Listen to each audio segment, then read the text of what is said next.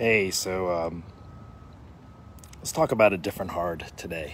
Pain is hard. It's an incredibly hard teacher. I know a lot of people are in this world right now are in pain. For our people in other countries, in war, and it just is a reminder. While whatever you're experiencing and however you're experiencing it, maybe it's not related to what's going on in the world, or maybe it's just in your own personal life and your own personal journey. Maybe it's in your health, maybe it's in your relationships, maybe it's in just maybe all of it combined.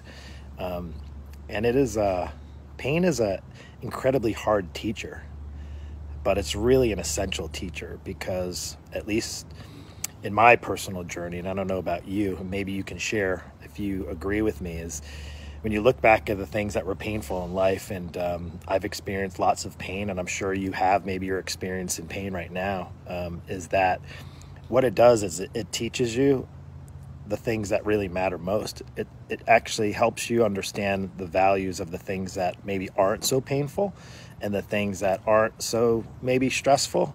At least for me, what I like to grab hold of is the things when there is pain being experienced, maybe in my own life, or even if it's just externally when you see the world around you that's in a lot of pain and a lot of suffering right now.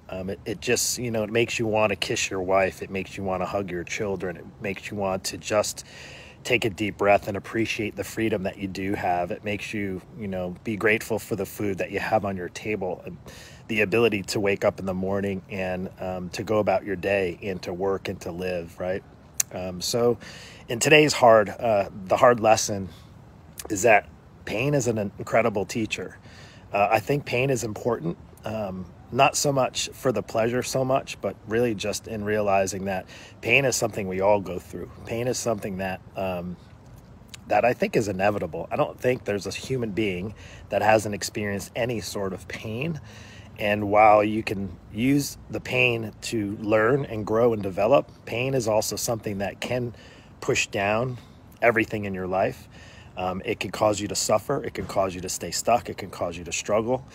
And in the time that we live in today, in the world that we're living in today, I think while pain is not very comfortable, whether it be physical, emotional, spiritual, financial, or all the above, I think it is necessary and a part of life. And for me, I'm very grateful for all the things that aren't painful today, while I am observing all the other pains that are in this world, and even the pains in my own life. So I hope this helped. And if it does, share it with a friend.